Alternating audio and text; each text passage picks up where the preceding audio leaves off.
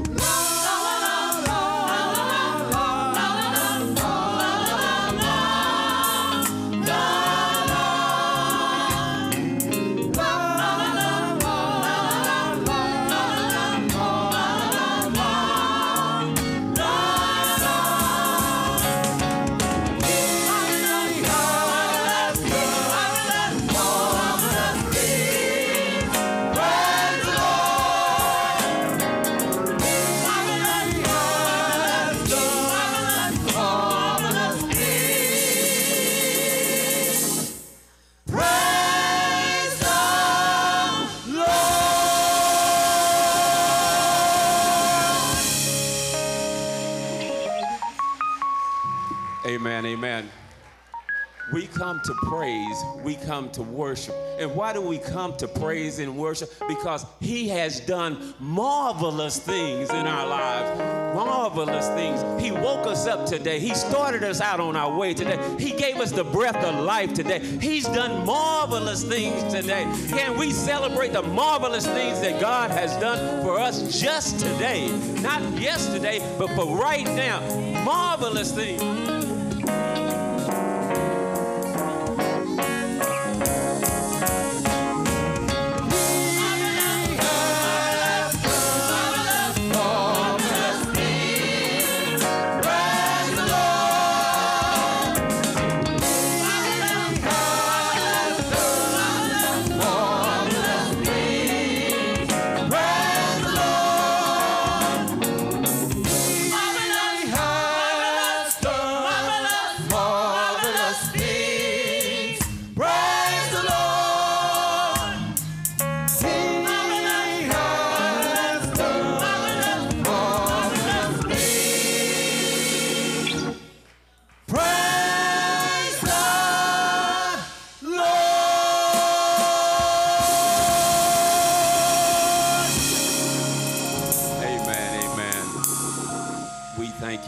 Team for ushering in the Spirit this morning. And truly, we can get excited about the marvelous things God has done for us in our lives. When we just look back over where he's brought us from, what he's taken us through, and a future that he has for us, we can say he's done marvelous things for us. Praise ye the Lord. Amen. Amen. We come to worship today. We come to celebrate God today. And if you would stand with me, we will read scripture coming from Psalms 91. Marvelous things. Marvelous.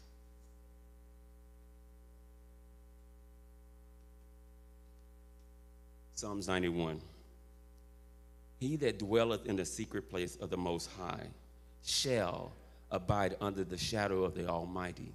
I will say of the Lord, he is my refuge and my fortress. My God, in him will I trust. Surely he shall deliver thee from the snares of the fowler and from the noisome pestilence. He shall cover thee with his feathers, and under his wings shalt thou trust. His truth shall be thy shield and buckler. Thou shalt not be afraid for the terror by night, nor of the arrows that flieth by day, nor of the pestilence that walketh in darkness, nor for the destruction that wasteth in noonday. 1,000 shall fall at thy side, and 10,000 at thy right hand, but it shall not come nigh thee. Amen. Our mission statement: Como First Missionary Baptist Church is Bible-centered and family-oriented, existing to exalt the Savior, evangelizing, equipping, and encouraging people to advance the cause of Christ in the Como community and abroad until his return. Amen. You may be seated. Are we waiting for his return? I'm waiting because he has done marvelous things. Praise ye the Lord. Amen.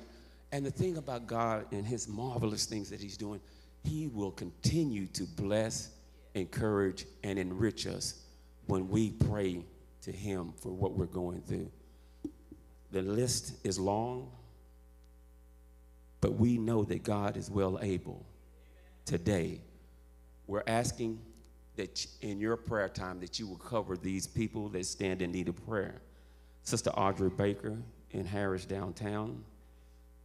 Joe Polk, member of Reverend Grimm's family, stage 4 cancer.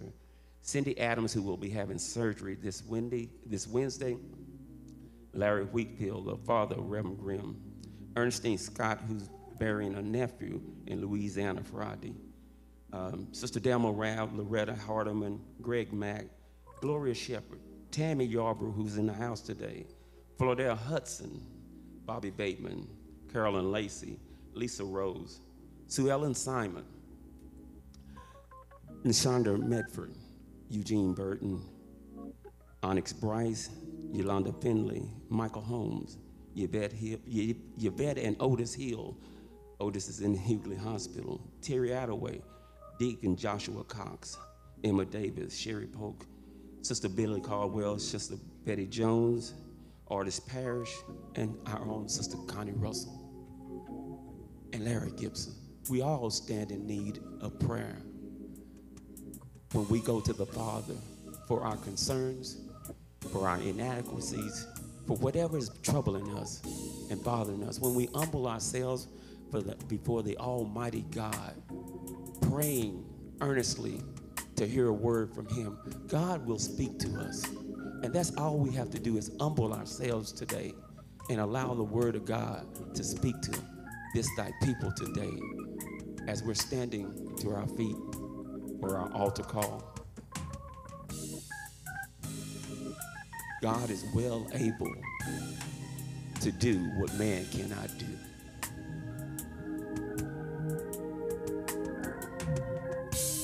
Father God, we come in the manner in which we've been taught, with bowed heads and humble hearts, calling on thy most holy name. Incline thy ear to hear, Lord, for we stand in need of so many things, but we know that you are well able to fill all our needs, Lord. And Father God, we know that you will give us the things that we need. And Father God, when we delight ourselves in your word, you will give us the desires of your heart. For all that, we say thank you, Lord.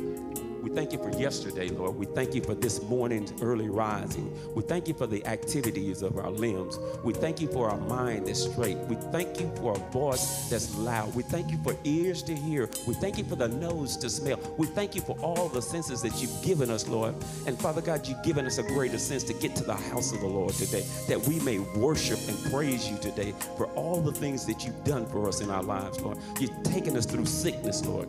You're taking us through financial situations, Lord. You've taken us through relationship situations, Lord. And all the time you've been right there with us, Lord. And for that we say thank you, Lord. Thank you for allowing us to see the goodness in people, Lord. Thank you for allowing us to have a spirit of forgiveness, Lord. Thank you for allowing us to follow out our darling son, Jesus, Lord. Father God, we're so blessed today to have you as our God, Lord. And Father, we're blessed for you to have us as your servants, Lord. So Father God, we ask right now, Lord, that you would cover the pastor, Lord. Father God, we hope that he's had an enjoyable vacation, Lord, that he's had the time to rest and just to enjoy Sister Dana, Lord. Father God, we thank you for his teaching. We thank you for his preaching. We thank you for his lifestyle that leads, guides, and directs us to you, Lord. So Father God, we ask that you just give him a spirit of surrender and rest right now, Lord, that when he comes back, he will be more vigorous, more vitality, and he will preach an uncompromising God to this thy people, Lord. Father God, we pray right now for the one that will stand in his stead today, Lord. Lower him into the deep treasures of their most holy word, Lord. Allow him to spring forth with a word on high for the people, Lord. Father God, not only that, we pray for all the parishioners that are here, Lord, for all the parishioners that are online right now, Lord. Father God, you know their needs, Lord. Now, Father, give them what they need right now, Lord. Father God, we pray right now, we ask for the forgiveness of sin, Lord.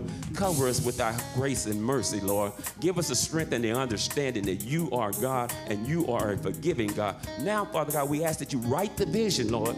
Make it plain. And we know that it shall not lie, Lord. And Father God, we're waiting on your return, Lord. Now, Father God, we ask that you bless the furtherance of this service, Lord, right now, Lord. Give us the strength to go forward, Lord. This we pray in Jesus' name. Amen and amen. Amen. Amen. Amen. This is a part of the service where we all can be participants. And you know, that's what I heard when I was a young man growing up. When I was 6 and 7 years old, they said, now, this is a part of the service that you can be a participant in. It's offering time. Amen? And we all can be participants in the offering. If we just give back what God has given to us, he will bless. It says, it is more blessed to give than to receive. And we received the most blessed blessing that we could, because God sent his only begotten son to hang on a cross for our sins, that we may have a right to the tree of eternal life. Father God, we thank you right now, Lord. We ask that you touch the hearts of those that will give today, Lord. Father God, we ask that you strengthen the faith of those that have the desire to give, but have it not to give. We know that you're a God that has everything, and the only thing that you need from us is praise and worship. So, Father God, we ask right now, if you don't have a financial offering, that you give an offering of praise and worship today, that some man, woman, boy, or girl may see the praise and the Christ in them, that they may come running asking, what must I do to inherit eternal life? These blessings and many more we ask in Jesus' name. Amen.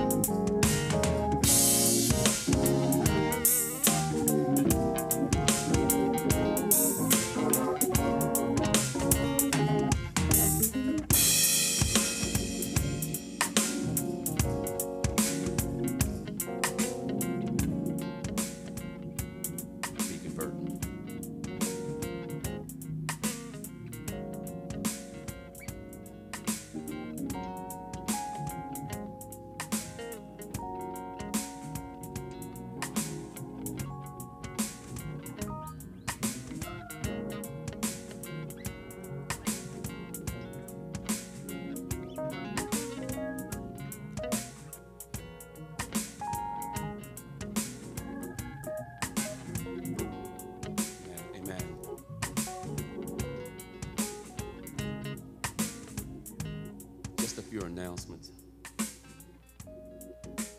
before we move into the furtherance of the service. Male course rehearsal this Tuesday at 7 p.m. All men, we're asking that you come out and participate in the male course rehearsal. Once upon a time, I thought I could sing, but everybody kept telling me that I can't, so I don't sing. But there are some great voices in the men of this house, so those of you men that have great voices, come and be a participant, that you can be a blessing to the congregation, because I know I've been sitting around some brothers that can sing, will sing, and today we're asking you to come out on Tuesday so you shall sing on that Sunday that the men are up. Amen? Amen. Galilee Griggs Memorial District, the 94th annual session will be held September 25th through the 27th at Community Baptist Church, 1125 East Jessamine. Moderator R.J. McGinty, the host pastor. So for all of those that are able to participate in that, we're asking that you support the Galilee Griggs District Association. This is an association that I grew up in. It's a marvelous association that is for the betterment of all churches in that district. So we want to be participants when we can, because if we're not participants in these things, then these things go away. And if you just take a minute and think about the elder members that you sat at their feet and glean from their knowledge and their understanding about Christ and the functioning of the church, you will see that we had some marvelous, there's that word again, marvelous, people that attended the Galilee Griggs, that participated in the Galilee Griggs, that believed in the Galilee Griggs. And it behooves me that we're not participants now, because it's those foundational things that help grow the churches. It's where churches come together to build up smaller churches, that everybody can receive a word from God. So it's a good organization. And the last time I attended, I saw a lot of elder Christians, and it's time for my age and those that are younger to be participants of this Galilee Griggs. I'm not the pastor. I'm just a simple nobody trying to tell everybody about somebody that can save anybody. That's all I am. I'm just sharing a word of encouragement that we can continue to have this organization grow and be vibrant again, because we are young, we are youthful, and we have ideas, and all we need to do is come together with those that have been on the battlefield for a long time to ensure them that we still yet have warriors that will be pushing the Christian banner, telling this wicked world that Jesus still lives and he's still yet saving people. Just a nobody trying to tell somebody about someone that can save anybody. Amen. We have a special announcement. Minister Burton, if you would come. Amen.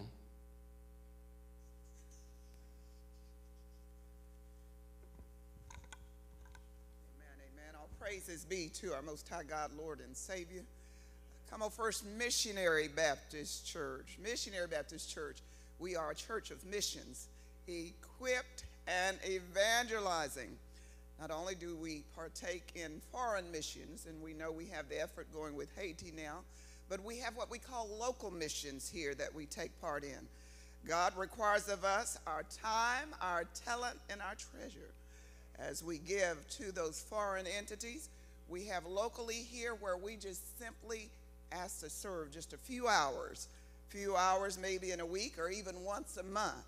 We've been blessed to take part in Angel Tree, Good News Club, prison ministry, the mobile pantry, and I could go on and on, opening doors for women in need. But one of our best kept secrets happened to be Academy 4, where it requires only a couple of hours once a month on a Friday. And we happen to be blessed to give back or be mentors right here in this community at Leadership Academy at Como Elementary. So I'm here today on behalf of Academy 4. We've got also where's Cameron? Come on down, Cameron, and let them see Cameron. Cameron started out just in Como. There you are. Yeah. Hiding in plain clothes. Started out just as a mentor and working as a coordinator. But Cameron now happens to be the market and media specialist for Academy 4. He has a real and full-time job. And he works under the auspices, and we are delighted to have in our midst the executive director of Fort Worth's Academy 4, Mr. John Shear, and he's going to come and share with us today. Hear ye, Mr. Shear, if you would. Thank you. Good morning. Good morning. Well, let me say, you've gone out of your way to make me feel welcome here this morning, and I am so thankful for that, and it's such a joy to worship with you this morning. I'm just an old guy from West Texas, grew up in Lubbock, went to Texas Tech, but this is too much. Dressing in Texas Tech red and black for me? Wow. What a joy. Thank you. No, in all seriousness, want you to know you guys are in our prayers regularly. as one of our partner churches, and you have been in our prayers especially this summer with the tragedy that's happened in this community.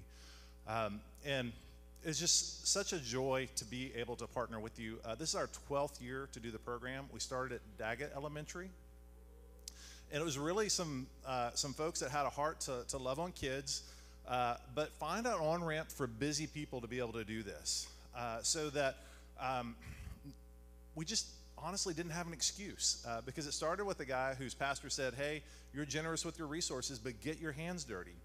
And he tried some things, and every week kind of commitments, and he just failed. And of course, successful people, a lot of times when they hit a challenge and they can't do something, they find a solution. And that's what Academy 4 was. It was a solution to a problem of how do busy people show up in their community and make a real impact. And that's what we've been doing now for 12 years. We'll be on 46 schools this year with the help of the Lord. Yes, yeah, amen.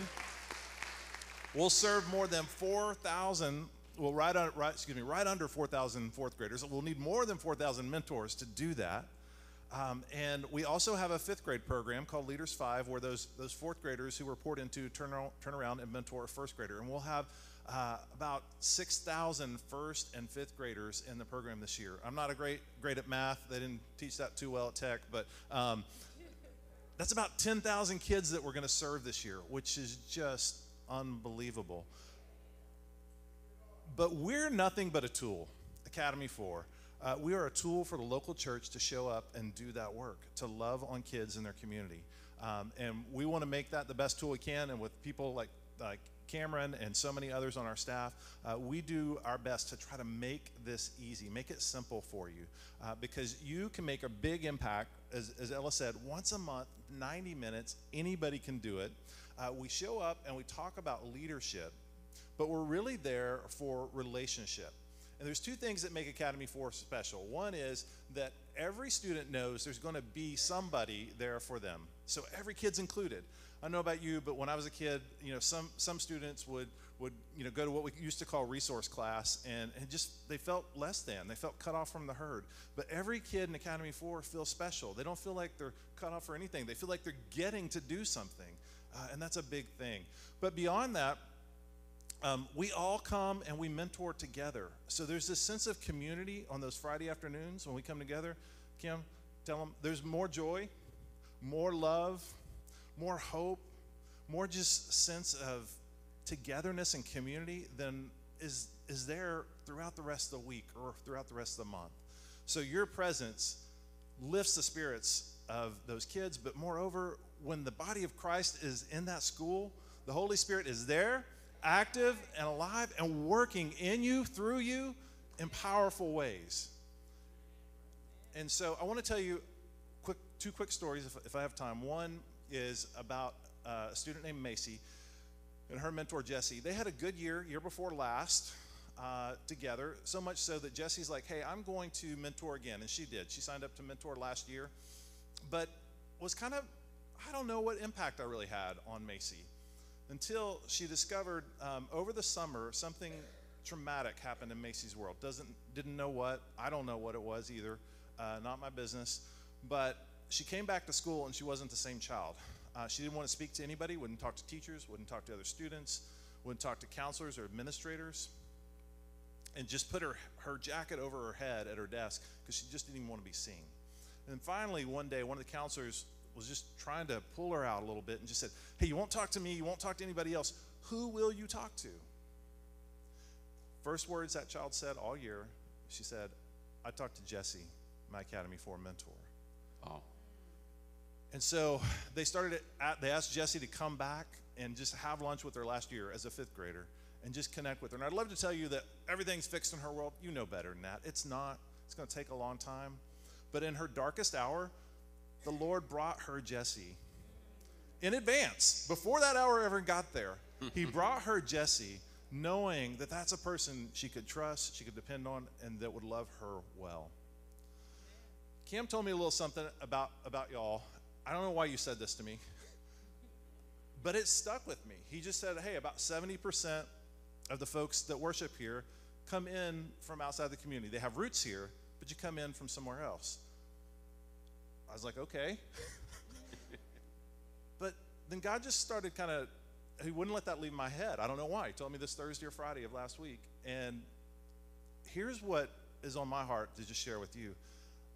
That's amazing. One, that this place, this community is so special to you that even though you may not be living here right now, you come back in because this place means something to you. That is special.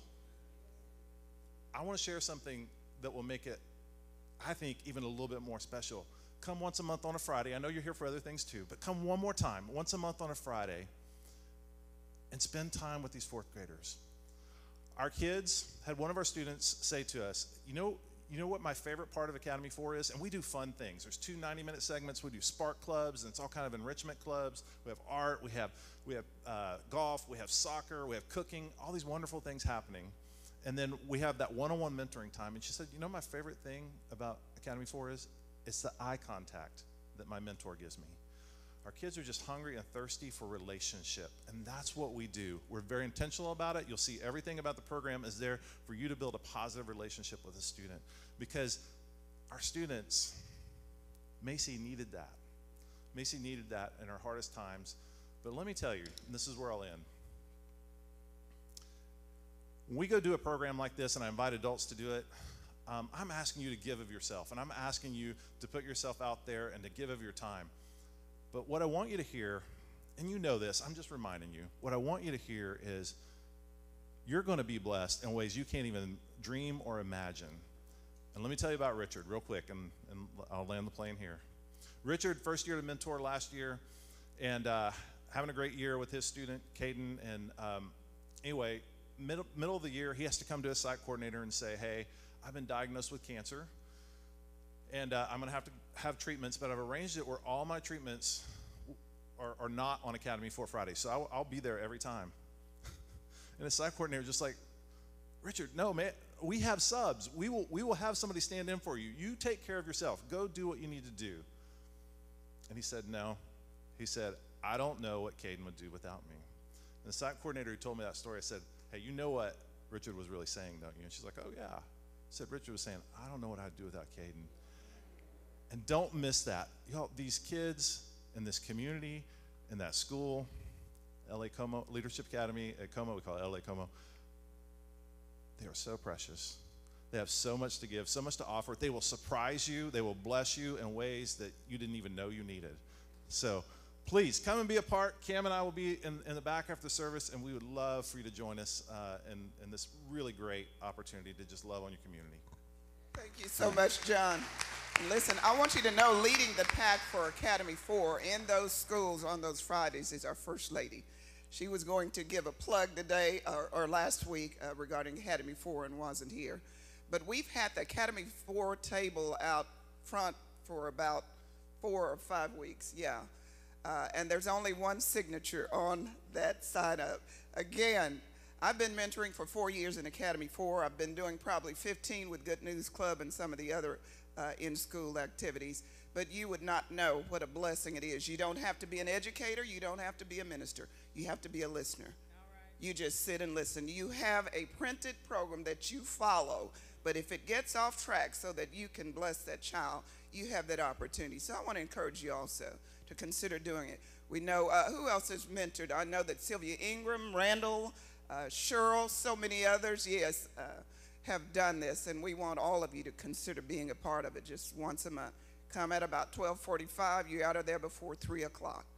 Consider doing that to be a blessing. Come on, we're in it to win it all the time, right? Right. Thank you so much. Thank you, Minister Burden and John and Cameron. God has a place for all of us. And he's simply asking, will you receive me? Will you follow me? Vacation Bible School. Will you surrender? Will you submit? Will you worship? And will you follow? God is asking that question to all of us. Nobody's perfect. We've all done things that we've asked the Lord to forgive us of. Now the Lord is asking us to be a participant, to strengthen the youth of today. The world has a call on the children in our world. God has a call also but he's calling his workers to go into the field and to work. Amen? Amen, amen. Thank you, Academy 4, for that announcement. Are there any other visitors that would like to be acknowledged today? There's a person from Cali. She's part family. I just want her to stand so we can see her, because we hadn't seen her in a long time. Annette?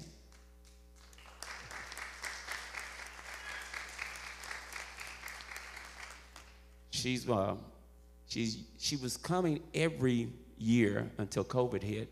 We're glad to have you back for another year. This is Ella's and Brian's family member, and Freddie and all of that Hill clan. We're so happy to see you again this year.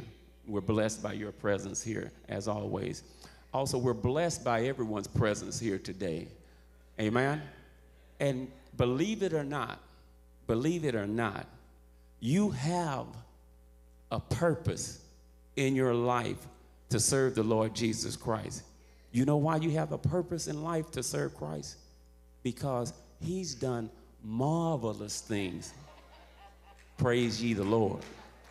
Amen? Amen. We thank you for those visitors and those announcements.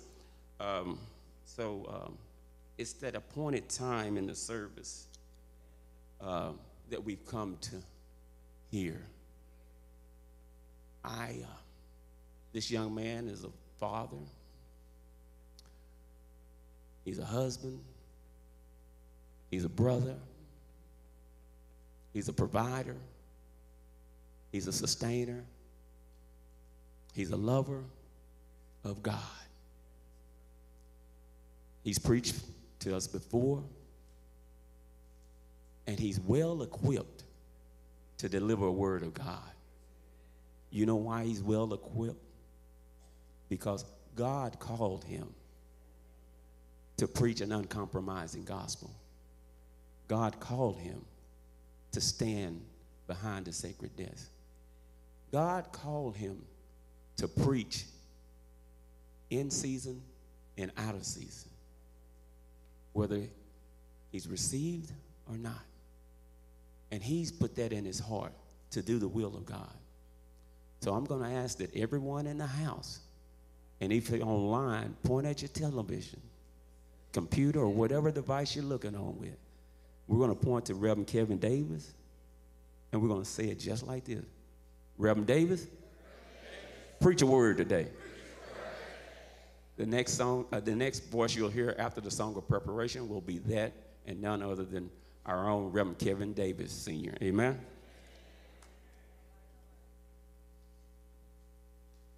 He's done marvelous. Yeah. Still not.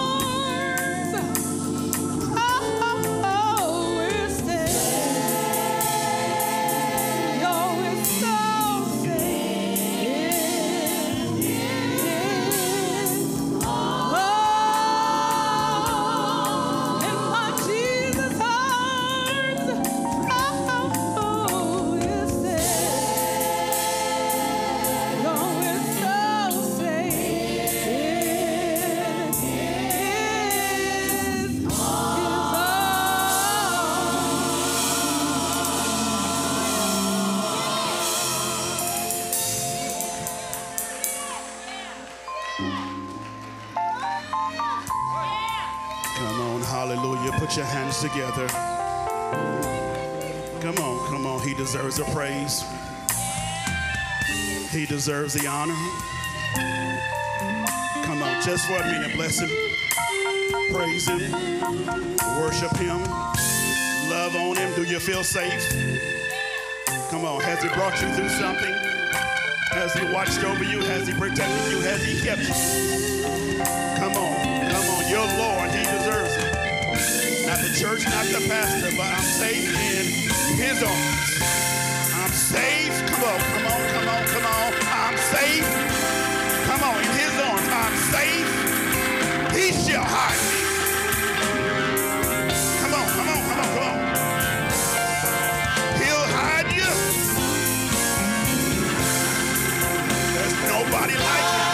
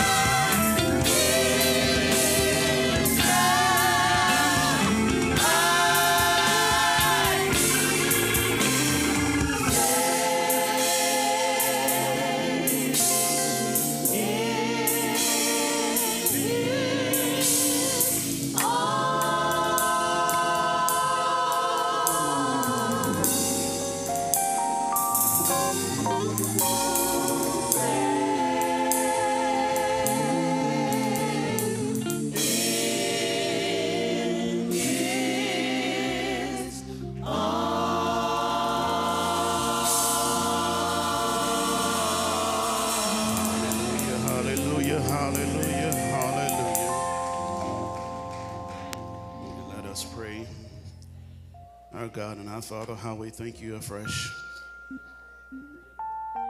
for another day, for keeping us safe another day. Nobody but you from week to week. You and you alone made it possible for us to make it to the house of prayer one more time. We know that we are safe in your arms, so we lift our voices. If everything within us, we say thank you for loving us, for being Lord, for being God all by yourself. Thank you for this great church, this great body of believers. Thank you for your Holy Spirit, your Son Christ Jesus, and this great holy word that you have before us. So we now come, Father, lift your word, Father. Let it go forth in a special, unique way. Bless, equip, and encourage your people this day. Let them lay hold to a nugget, God, that will bless them and protect them and keep them, Father, in these last and evil days. We love you, we adore you, we honor you.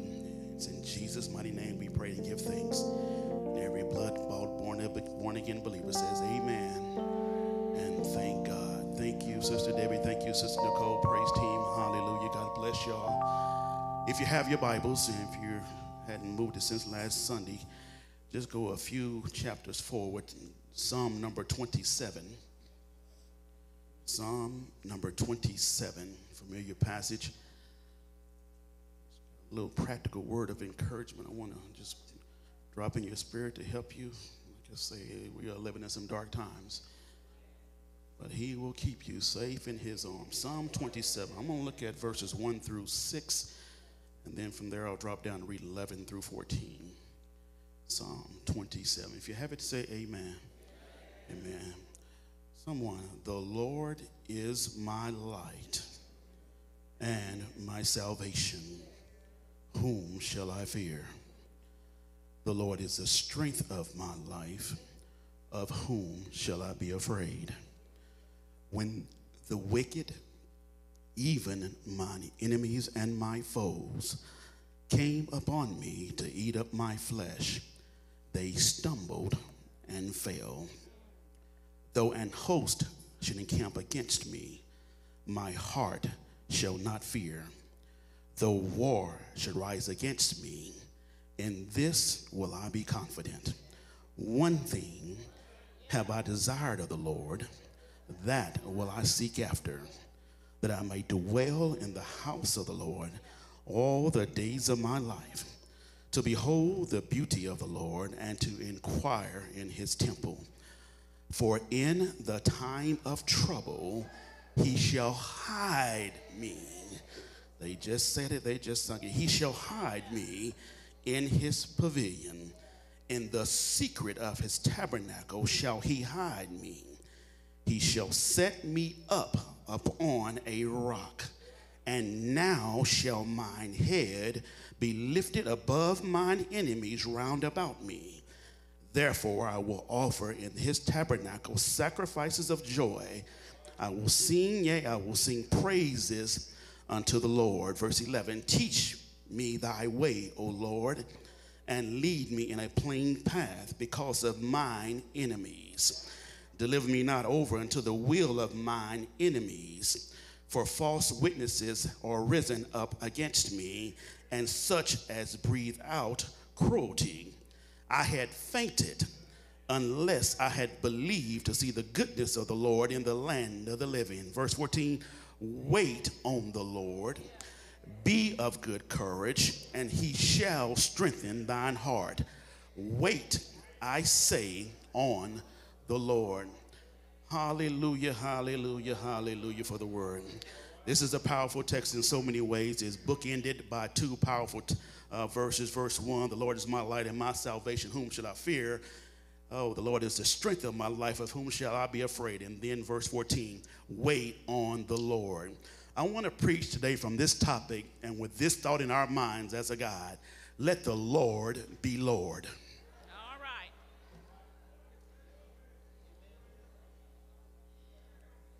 Come on here. Let the Lord be Lord.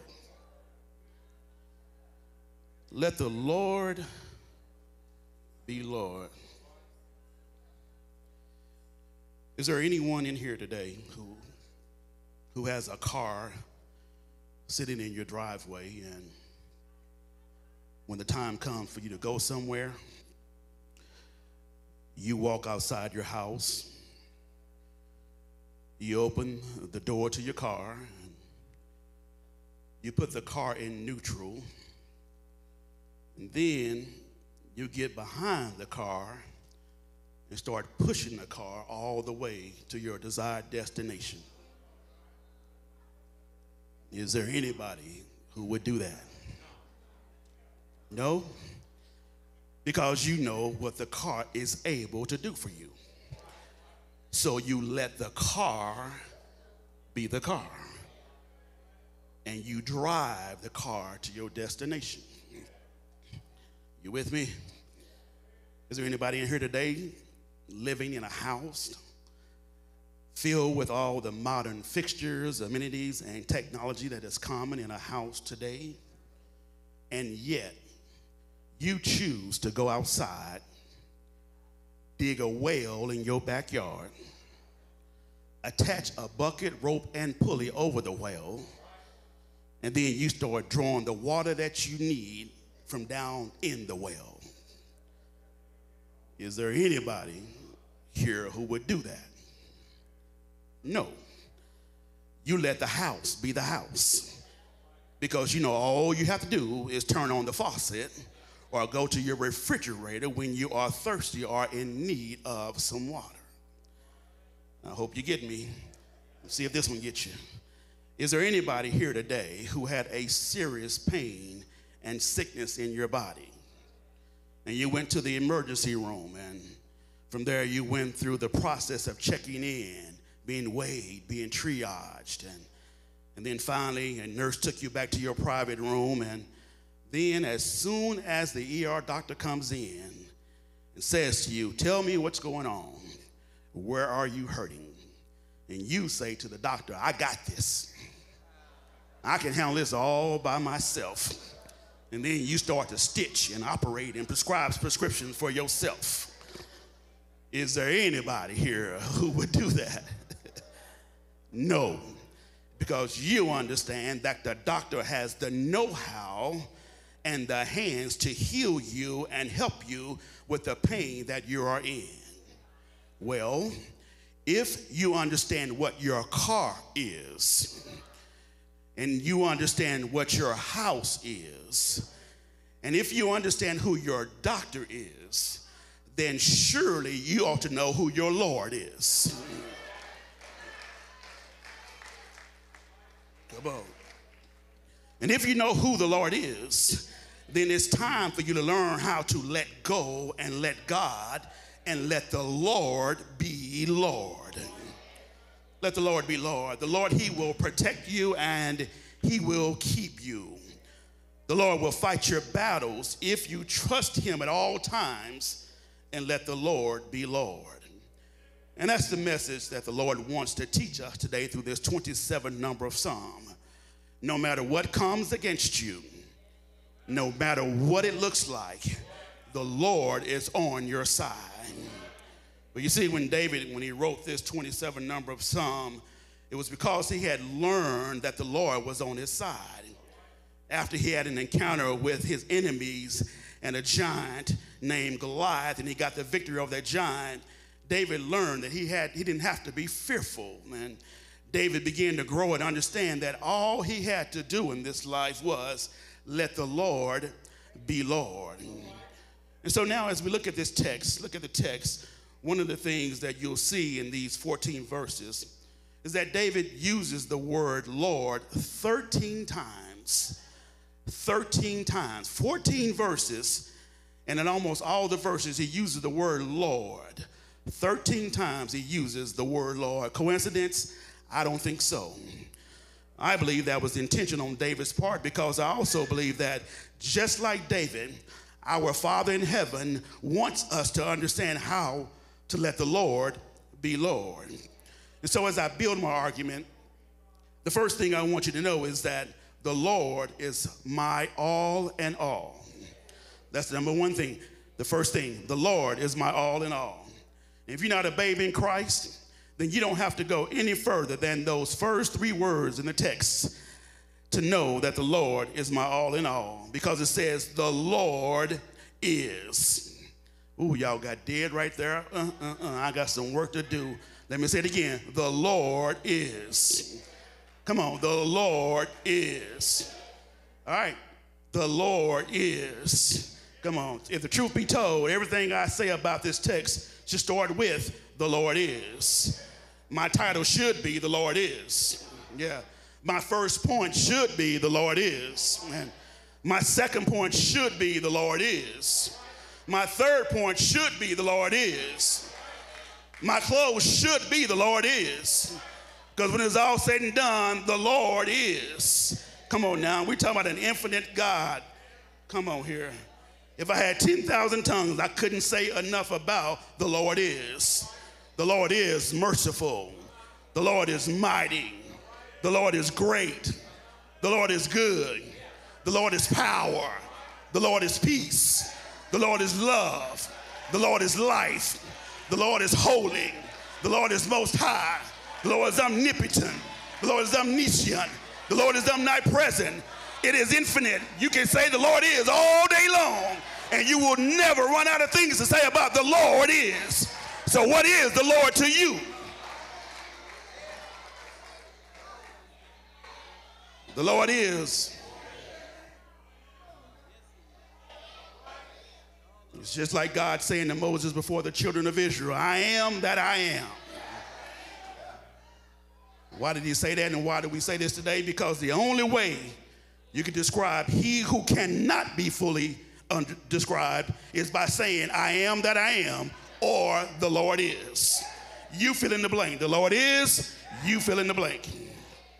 And so David starts us off right there in verse 1 by saying, the Lord is my light and my salvation. Whom shall I fear? So I thank God for his saving grace, because without him, I would still be lost in my sins on my way to a burning hell. And I now know that the Lord is my salvation. But not only that, do we thank him for his salvation, we need to thank him for his light. Because you don't have to be a prophet. You don't have to be a preacher. You don't even have to be a spiritually deep person to know that evil and darkness is abounding in the world today. Yeah, all you got to do is just turn on your TV, and almost every show that you watch is polluted with sin and darkness in some kind of way. Turn on CNN, and it's just a matter of minutes before you see how darkness has consumed our politics and our American government. But then not just that, go to your job and begin to interact with the people on your job. You'll hear the conversations, and the actions of the people on your job will reveal just how many people are still blinded and living in darkness. And it's that same darkness that not only does it want to dim your light, but ultimately it wants to destroy the light that's in you. That's why you have to remember that the Lord is my light, and we have to let the Lord be Lord and allow his light to shine through us at all times. Yeah, let me ask you a question. Does anybody know what happens when light is turned on in a dark room? Anybody know? Oh, it's fine. We can just talk. Come on. Anybody know? All right. Darkness goes away. All right? So I'm going to say it again. Does anybody know what happens when a light is turned on in a dark room? Darkness goes away. All right? Y'all heard me, but I know y'all didn't get it, so let me say it this way, just in case. Do we really understand that when we encounter darkness and the light inside of us is on, then darkness has to go away? Yeah, that's what I'm talking about right there. If the light is on in you and you enter a dark place, conversations, job, people, wherever it is, darkness has to go away. All right? Because light and darkness, they cannot exist in the same space at the same time. So if your light is on, then darkness is gone. But if your light is off, then darkness dominates and destroys everything around. So I brought a little something with me to help me out today, y'all. I ain't real big on illustrations, but y'all roll with your boy for just a minute. All right, got me a little flashlight, you know, so here we go. I know the light's on, but you can still see the light. If you can't, I'll put it in your eyes. Take my word for it. The light is shining. Ain't nothing dark going on right here, right? Wherever I shine this light, darkness has to go, right? But I'm going to tell you the second thing about your light. See this little light here? This got a little brighter. The brighter your light, the further darkness has to go away from you. I ain't no real great preacher, but I'm preaching right now. The greater your light, the greater the distance that darkness has to get away.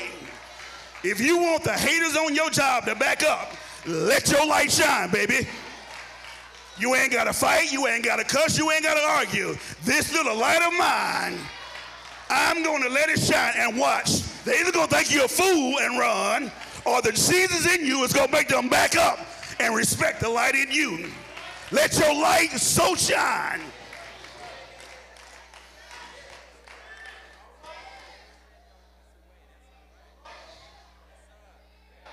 So the question is, are you allowing your light to shine in those dark places on your job? Are you allowing your light to shine in the presence of those people who are lost in darkness? Let your light shine. If you let your light shine before men, the Lord will be with you. The Lord will be on your side because the Lord, he is your ally. And that's the next thing I want you to see in this text. The Lord is my ally. Beginning right there in verse 2, David starts to tell us why we need the Lord as an ally. Verse 2 says, when the wicked, even mine enemies and my foes, came up to eat up my flesh, they stumbled and fell. Stop right there. That one verse has a lot to chew on right there. When the wicked, even mine enemies and my foes. Now, just in case you didn't know, there is a difference between your enemy and your foes. Did you know that? You're real smart then. Now listen, both of them, they are wicked. They do have that in common. Both are wicked and both are wrong. But they have two totally different motives for rising up against you. So let me just show you some differences between your enemy and your foe, because the battle and the attacks are different. with your foe, they don't like what you stand for. They don't like your beliefs, your position. They have a specific issue with you, i.e. your Christian faith. Their wrongs with you are motivated by their misguided morals. With your foes, it's business and it's part-time, all right? But on the other hand, your enemy is a different type of wicked. With your enemy, it's not about your beliefs. It's not about your position. It's not about the fact that you did or did not do something to them. It's not about any of those things. With your enemy, it's just about you. Yeah, come on, that's good news. Now, they don't like you. Come on, they hate you, the person. I didn't want to sing y'all out, but over my life, and I heard too many women say, ooh, I just don't like her. Why? I don't know, I just don't like her. Yeah, they just don't like you. And I'm sorry if that was you, you got a little wicked in you, all right? They don't like you, and with them, it's not business, it's personal, and it's full time. They don't never stop hating on you. And the only way you can overcome the wicked, especially your enemies, is with the Lord on your side as an ally. You have to let the Lord be Lord and let the Lord fight your battles. That's why the Bible says the battle is not yours, it's the Lord's. But don't forget, the Bible also says that no weapon formed against you shall prosper. Yeah, your enemy might talk about it. They might even be about it. But in the end, no matter what they do, it will not prosper if you let the Lord be Lord. No tit for tat, let the Lord be Lord. Well, let's go a little further down in the text, because the text gives us even more reasons and benefits of having the Lord as an ally. Verse 5 says, for in the time of trouble, he shall hide me in his pavilion. In the secret of his tabernacle shall he hide me. He shall set me up on a rock. Well, let me say it again. He shall set me up upon a rock. And now shall mine head be lifted above mine enemies round about me. I don't know about you, but that's good news.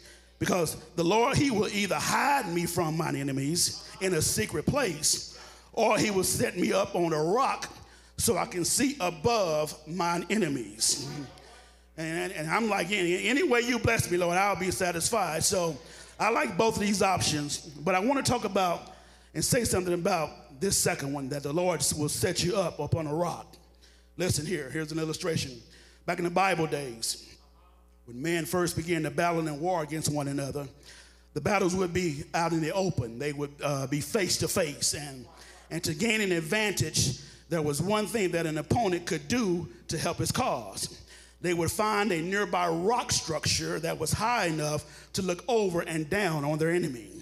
And so now that they can see the enemy, they can see the numbers, the weaponry, the strategies, the formations, and things like that, and have their own strategies against the enemies now, because they were able to have their head above the enemies. I like that. That's a good illustration, right? But I believe there is a better way to help us understand what the Lord is saying here. Now go with me. I had to swim out in the deep end to get this one, y'all. So listen to this.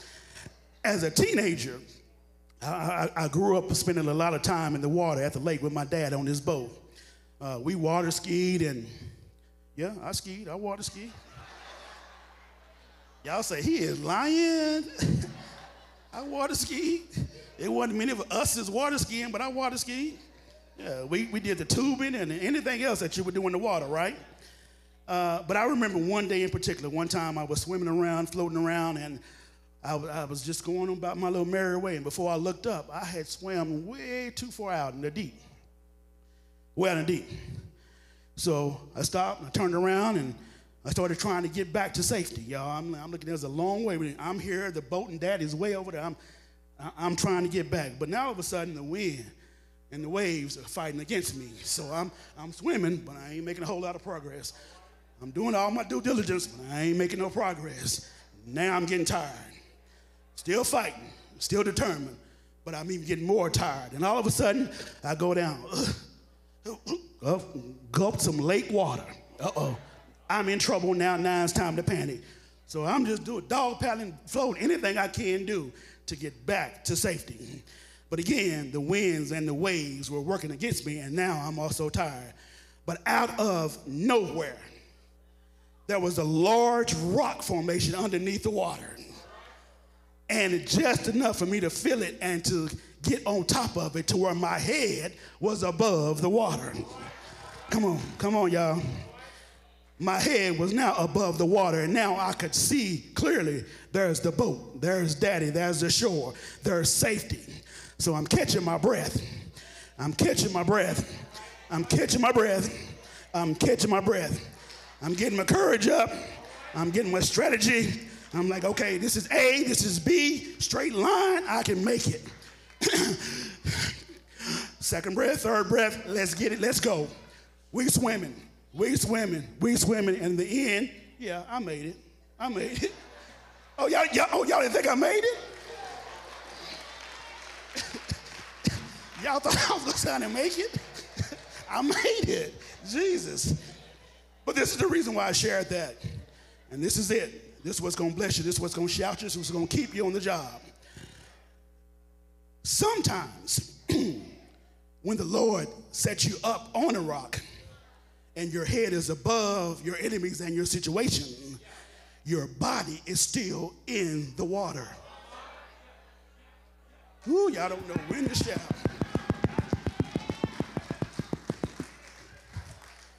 Your head is above. You can see above. You're treading water. I'm okay, I'm catching my breath, but I'm still in the situation. It's like that on your job. They hating on you. They talking about you. They lying on you. They're doing everything. But because I let the Lord be Lord, now my head is above.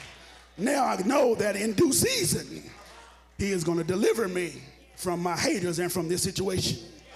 So what you got to do is keep looking up. Keep looking to the hills from whence cometh my help. Because my help comes from the Lord. If you keep your head up, Tupac says, keep your head up. Things are going to get easier. Yeah. So the last thing, the voice trying to go already. I was trying to slow it down, y'all. We're going to push through this. Last thing I want to share with you today is that the Lord is my answer.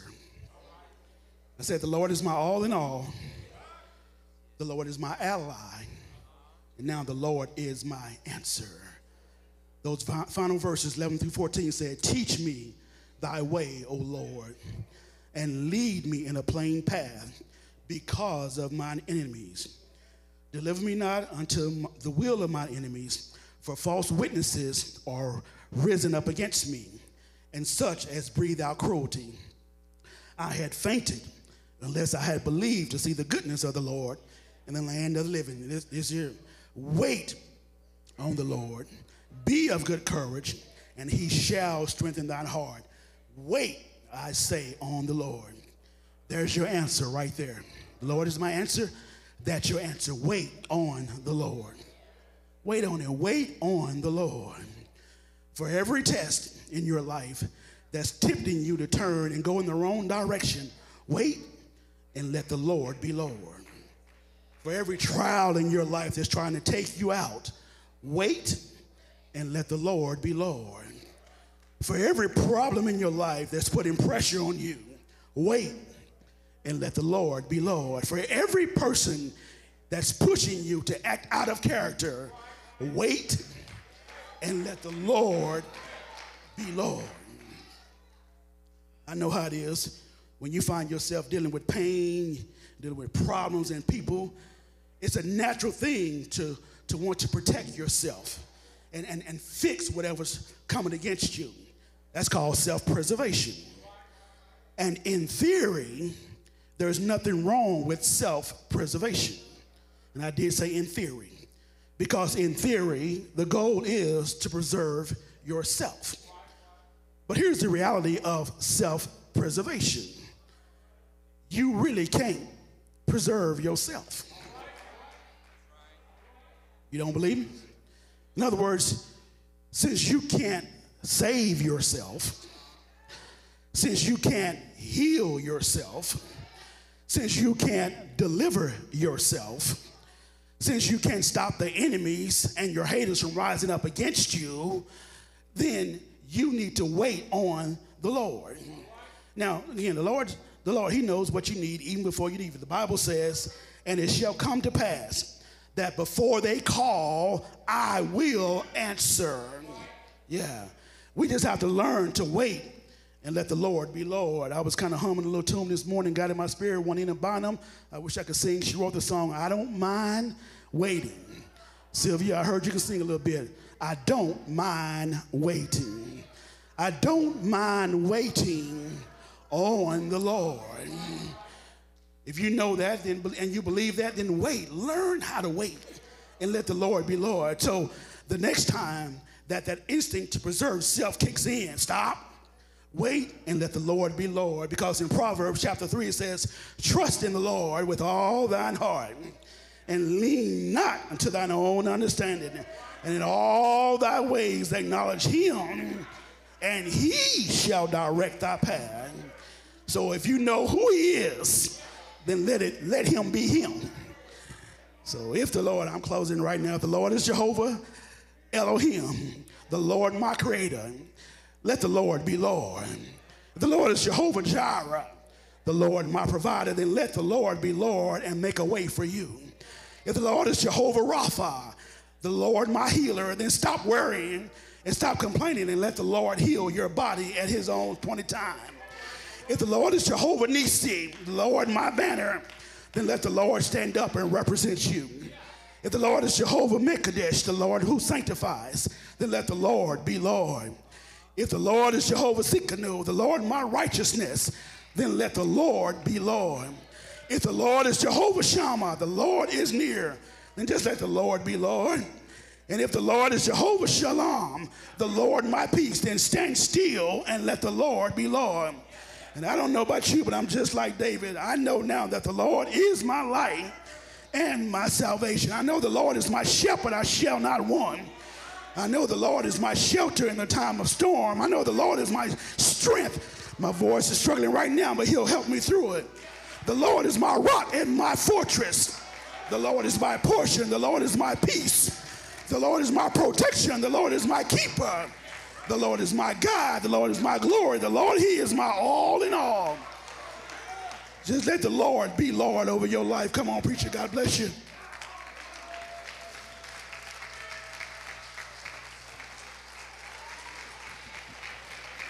Let the Lord be Lord. Let the Lord be the Lord of your life. Reverend Davis, we thank you for the word of God through the man of God that has instructed us today to allow God to be God over our lives. We open the doors of the Como First Missionary Baptist Church to those who have not received God as their Lord. The Lord, through Reverend Davis, has instructed us to allow God to be the God of our lives. Let God be God, and you stop trying to be your own little God.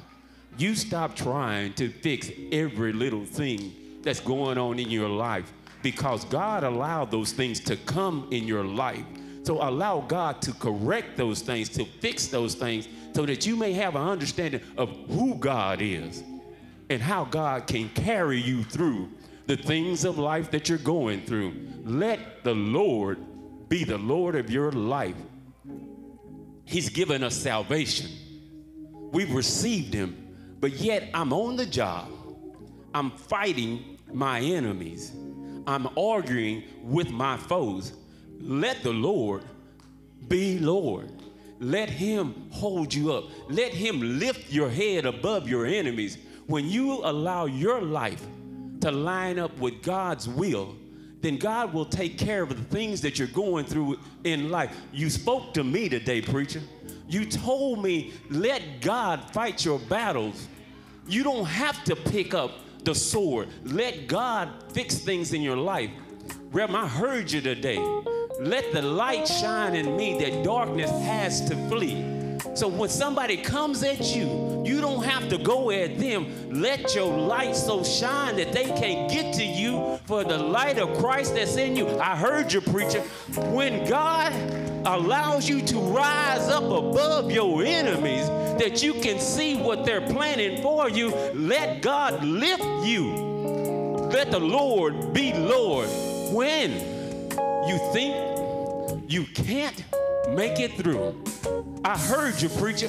Wait. I say, wait on the Lord, and he will carry you through. What we got to do today is let the Lord be Lord. Thank you, preacher. When we allow the Lord to be Lord, then the things of the world that the world will have us to do, I won't do. Because I'm going to let the Lord be Lord. I'm going to let his will work through me. I heard you, preacher. I'm going to let the Lord be Lord in my life. So, if you didn't hear what Reverend David said, not my will, but thine will be done today. So, Lord, I want to let you be Lord. Right now, I'm wrestling with a situation in my life. So, Lord, I want to let you be Lord. So, Lord, you're telling me, rise up, walk down, and meet me. Let the Lord be Lord. Lord, I know who you are. I receive you, but I'm struggling. Then let me be Lord. Arise and get it right with me today. Step out and have faith in me today that I will be your provider. I will be your protector. I will be whatever you need me to be when you need it to be done. Let the Lord be the Lord of your life today. Brothers and sisters, I don't know about you, but I believe there's someone in the house today that needs to acknowledge that, Lord, I need you in my life right now. Lord, I'm low down, but I need you in my life right now. Let the Lord be Lord of your life today. Won't you step out on faith and receive Jesus Christ? Come back to the Lord today. Won't you come today? He's tenderly calling. He's tenderly calling you back. All you have to do is answer. Step out on faith and let the Lord be Lord. Most gracious Father God, we thank you for the word today. We thank you for the messenger that provided the word for us today. Father God, we know that you are still yet on the throne. And though that this world is wild, it's wicked, and it's dark, Lord, that you still have those that have the light of Christ within them, Lord. And Father God, you have given us a light, and all we have to do is let our light so shine that the darkness has to flee. Father God, we know that you're well able to equip us with everything that we need to make it through this world. So right now, Lord, we're praying that you will allow us to have the strength to let thine will be done in our lives, Lord. We're praying right now, Lord, that we would stand up and acknowledge you in this world, Lord. Father God, we know that you're looking for us, Lord. We know that you know who we are, Lord. Lord, we're just asking that we would rise up and stand before this world and let them know that Jesus Christ still yet lives, because we know that he lived, he died, and you raised him on the third day with all power in heaven and earth. So Father God, we just need to tell this world that I am a believer. I am a servant of the Lord Jesus Christ. Let the Lord be the Lord of your life. Father God, we pray right now if there's someone that's struggling with an addiction, Lord, we pray right now if there's someone that's struggling with a medical condition, Lord, we pray right now if there's someone struggling with a financial decision, Lord, that you allow them to let you be their Lord of their life, that they would seek you and not seek the things of this world, that they would come unto you and not come unto the world, that they would turn their life over right now and give it back to Jesus Christ. Father God, we pray right now that they would come today. But then, Father, we know that the flesh is always present. So we pray, Lord, that they would take the words that they heard today, that they will allow that word to marinate in their spirit and that they will allow you to come into their spirit, that they will have a testimony on how they allowed the Lord to be the Lord of their life. This is our prayer, Lord, in the strong, precious, prestigious, and powerful name of Jesus the Christ. Amen. Amen. We did not have one today, but there's plenty good room. So I don't know about you. I can't speak for you, but I'm going to let the Lord be the Lord. Amen. What a wonderful word we had from the Reverend Kevin Davis today. And we know we're going to let the Lord be the Lord of our lives. Whoa, what a powerful word today. What a powerful word today. Kevin has said, go ahead and do the benediction as he regathers himself. I'm praying and I'm understanding that the Lord will work through Reverend Davis, because the Lord has given Reverend Davis so much to share with us. And I'm going to keep listening. The lower his voice gets, the more my ear leans toward him. I'm going to keep hustling to listen to what the Lord is saying through him. And I encourage you guys to be listening for what God has to say through our preacher, Reverend Davis. We thank our pastor for having the confidence in us to go on vacation, to allow us to conduct the services. We thank you guys for your participation, for your reception of us. We're just growing. We're growing, and we may not be like Daddy, but we're like Daddy in our own special way. So accept us for who we are, because God created us to be who we are. So we're thankful to the congregation for allowing us to share with you what God has spoken to us through our spirit. It's so wonderful to see the faces of you guys. Amen? So with no other words, we're standing to be dismissed.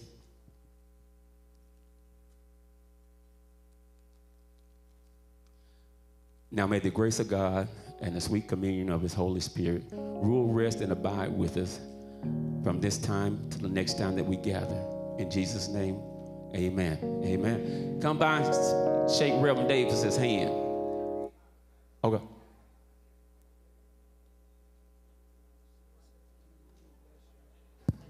Oh, Academy 4. Don't forget about Academy 4 on the way out. Amen.